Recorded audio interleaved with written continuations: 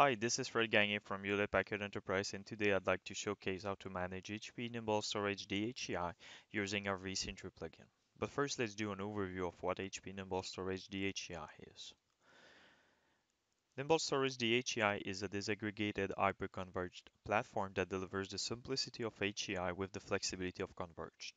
This new platform integrates hyperconverged control with the world's best-selling server, HP ProLiant, and the self-managing experience of HP Nimble Storage to uniquely gives enterprise effortless management and self-service with the performance, resiliency, and efficiency needed for business-critical apps. It's simple to deploy and manage with native, full-stack intelligence from storage to VMs and policy-based automation for virtualized environments. It's ready for business-critical apps with absolute resiliency with over 6 nines of measured data availability and some milliseconds of low latency at consistent high performance. And finally, it's built for efficient scale with the ability to independently scale compute and storage non-disruptively with industry-leading data efficiency guarantee. That's enough with the high-level marketing pitch. Let's go over the demo. So first I click on HP Nimble Storage and then I select the Nimble groups.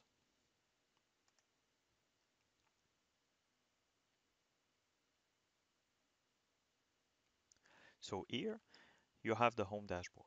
On top you can see the performance of your Nimble array from a latency, IOPS, or megabyte per second perspective. You have the snapshot protection in place for your VMFS and your vVol VMs. You can see the usage of your environment from a virtualization and a storage perspective. If I go over the capacity saving, I can see all the data reduction mechanism that we have in place, such as deduplication and compression. Under System, you can find the wellness or the health of your environment from the virtualization, compute or physical server, and storage perspective. Here you have all the alarms and recent events coming from the Nimble array. Under Data Store, you have VMFS and vVol. Under VMFS, you can create, edit, grow, delete, snapshot, clone, and mount VMFS data store.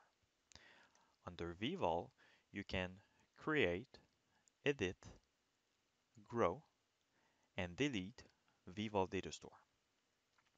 Under vVol VMs, you have local, replicated, and deleted. From this tab, you can manage your vVol VMs across local, replicated, and deleted VMs. Under Inventory, you have two options, Server and Storage. Under Server, you can see the host status of your ESXi host.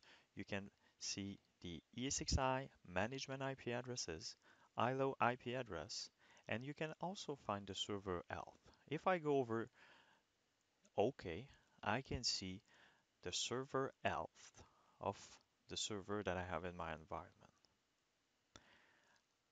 You can expand cluster to add any newly ProLiant server in your environment. You can remove server and you can also update password of each ESXi host that you have in your environment. Under storage, you can see the group name, the software version that you use. You can see the pool, all the usage of your Nimble array again, the saving. You can see the array, the serial number, the configuration, the usable capacity available, and the health as well. You can see the replication partner that you have in your environment. Under events, you can see all the log and alarms of the Nimble array. You can also acknowledge, unacknowledge, change reminder, and delete any alarms from the Nimble array. The last tab that we have is the configuration check.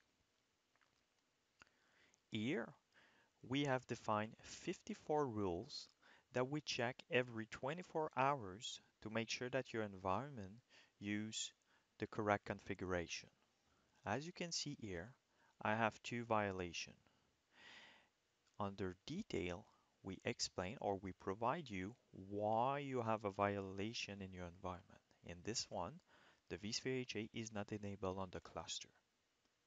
Then I would have to enable vSphere HA to remove this error. If for some reason you do any modification in your environment, you can rerun the checks by yourself by hitting rerun check. Thank you for watching. If you want to learn more about HPE Nimble Storage dHCI, go to hpe.com/storage/dHCI.